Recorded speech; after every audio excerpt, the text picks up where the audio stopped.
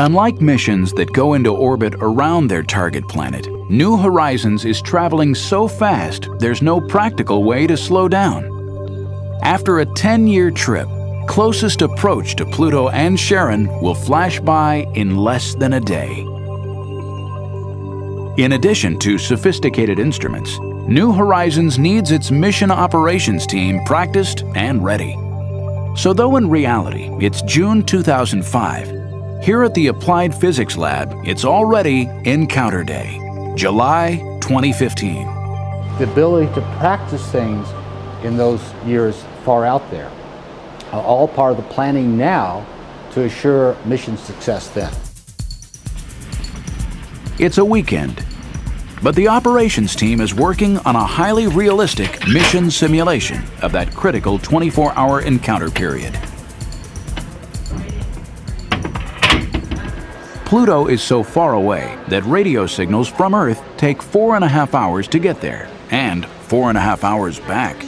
So every aspect of the encounter, from navigation to operation of the science instruments, must be programmed ahead of time to the split second. That was like 7 minutes ago. We're actually practicing an encounter sequence, a Pluto encounter sequence today, with the Alice instrument, the Ralph instrument, Rex, the radio science instrument, SWAP, one of the particles, and Lori, which is the high-res imager. So we'll be looking at Pluto for a while, and we'll be looking at Charon, and we'll be looking back, so it's a kind of a flip-flop type of thing. There are many years of planning that go into each of these events that we'll execute when the spacecraft is in flight, and that's what this test is all about, is practicing that whole process and the software that's involved. And this is going to be incredibly nerve-wracking. As we do the encounter, we get one shot at flying by Pluto. That's both terrifying, also very exhilarating. 5740 and 5720. It's 27. If an instrument fails to turn on as planned, 5802. if a thruster burn starts a fraction of a second late, then the spacecraft will have lost its only opportunity to study Pluto up close. Someone may say, well, why are you doing an encounter test that doesn't happen for years? Why are you doing that on the ground? And the response is that we do not like to do any kind of flight software loads in flight because it's risky. So what we want to do is find out all the problems that we might have with that software on the ground. And the way to do that is to try to run through all the various activities that we're going to do in flight on the ground. Then what is different? This is what I think is different. Running the simulation in real time, without breaks, is meant to reveal problems with communications and with the computer displays that are the mission's lifeline to the distant spacecraft. So far it's going pretty good. Just some minor things we weren't expecting. You can't anticipate all of the problems, and some things that you never anticipated happening will happen during a mission simulation test. And of course this makes us better operators of the spacecraft because we've seen those problems, taken care of them. We're about 10 minutes away. Almost 11,000 kilometers, which is what we've set up closest approach to be. Closest approach, and the computer triggers the infrared spectrometer that's part of Ralph. Right now we're scanning about the... So this is the LISA scan at 124 microradians? Yes, so you're scanning at negative 124 about the body. One main purpose of the simulation is to translate all the lines of computer code into real-time, three-dimensional reality. And I've got the Z into the page. Okay. So minus Z is up. Oh, I know what we The need to rehearsal look at. does its job. The pointing summary. They detect a potential problem. The cameras aren't pointing where they should be to capture key science data. And we missed Pluto, but it's only a sim, so no worries. So the sim was successful. It identified a bug that could be fixed before launch. So that's why we have such thorough testing to catch that type of stuff. We expect to have little glitches here and there. This is the object of this practice run, to work out all the ripples, and so when we do get ready to launch, we'll just have smooth sailing all the way through. 3 more mission simulations, plus the actual Jupiter flyby in 2007, would give them more opportunities to rehearse and practice. We also have to be sure that we have in-depth documentation so that we can understand what we did in 2004 in 2015. Many of the faces around New Horizons are relatively young. That also is no accident. We have to have a longevity plan. And normally we're focused on instruments in the spacecraft surviving that duration, and we don't get to Pluto till 2015. And for people, we have to have a longevity plan. How old are you going to be? In 2015? Yeah. I don't know, somewhere in my 40s. Oh, and you're a youngster. Yes. Come launch day, and when we're doing everything with the spacecraft for the first time, that's where you get a real sense of reality, and no room for error then. Before they'll be ready to ship the spacecraft to Cape Canaveral, the hardware has to go through just as rigorous a test program. And for this mission, keeping on schedule is critical. But it's a special challenge whenever you do a planetary mission because the launch window is fixed. It's very, very important that we launch in either 2006 or 2007. We have to make that deadline. If you want to fly to Pluto on the quickest route, you need Jupiter in position. And that means we have to launch in January of 2006. It's also important that we get there as soon as possible because Pluto does have an atmosphere right now, but it's moving farther and farther away from the sun. And at some point, that atmosphere is going to freeze out.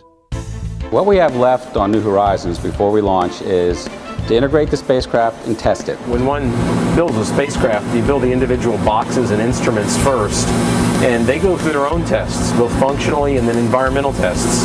And that's sort of equivalent to the members of an orchestra, each tuning up.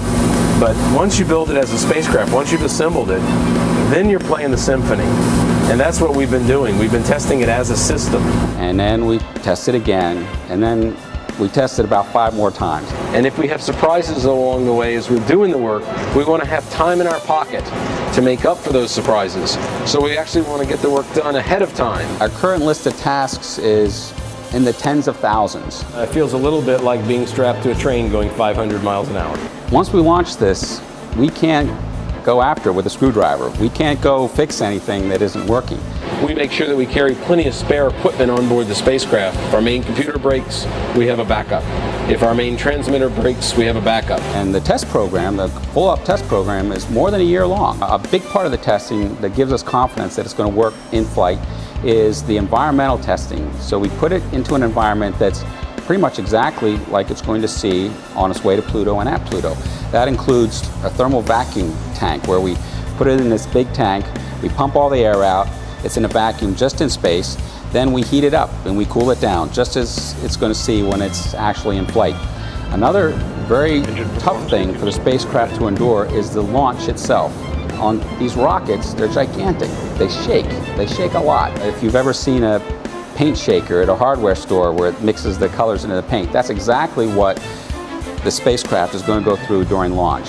And feels, in fact, at burnout of the third stage, I believe 13 Gs, so 13 times its own weight is what it's feeling.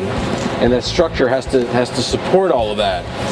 One of the things we do is we put the whole spacecraft on a gigantic vibration table, a paint shaker, and shake it. And then test it after that, and shake it again and test it again. So that's what we're doing from now until launch.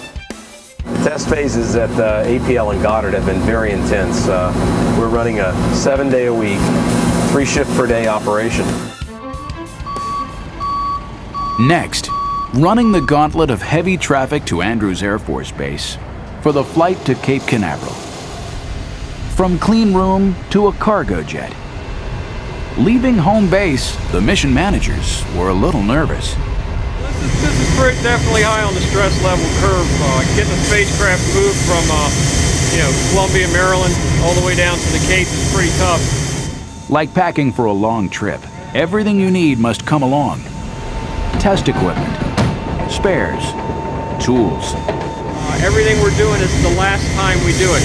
We want to make sure every bolt is exactly tightened, fastened correctly, everything's been assembled, tested, the records are kept properly because there's no going back. This is a flight build. At the Cape, it's going to get even more intense. But they almost didn't get this far. In 2000, plans for a mission to Pluto were in jeopardy due to budget pressures. A high school student, Ted Nichols, then 17 years old, helped keep the dream alive.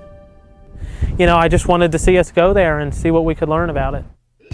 In 2000, with the Pluto mission in danger, he launched a website petition from his bedroom. Interest from press and public was fast and furious. It actually crashed my website at one point. I think I had so many signatures in the one file that it actually reset. So Reuters, the Associated Press, and all kinds of other press agencies, and then the next day an article came out that the LA Times did about the efforts to save the Pluto mission and why it was so important to go there. At that time we put together all the petition responses and printed them out and bound them in a book, and all the petitions, not including the ones that were lost, came in a bound book about that many signatures.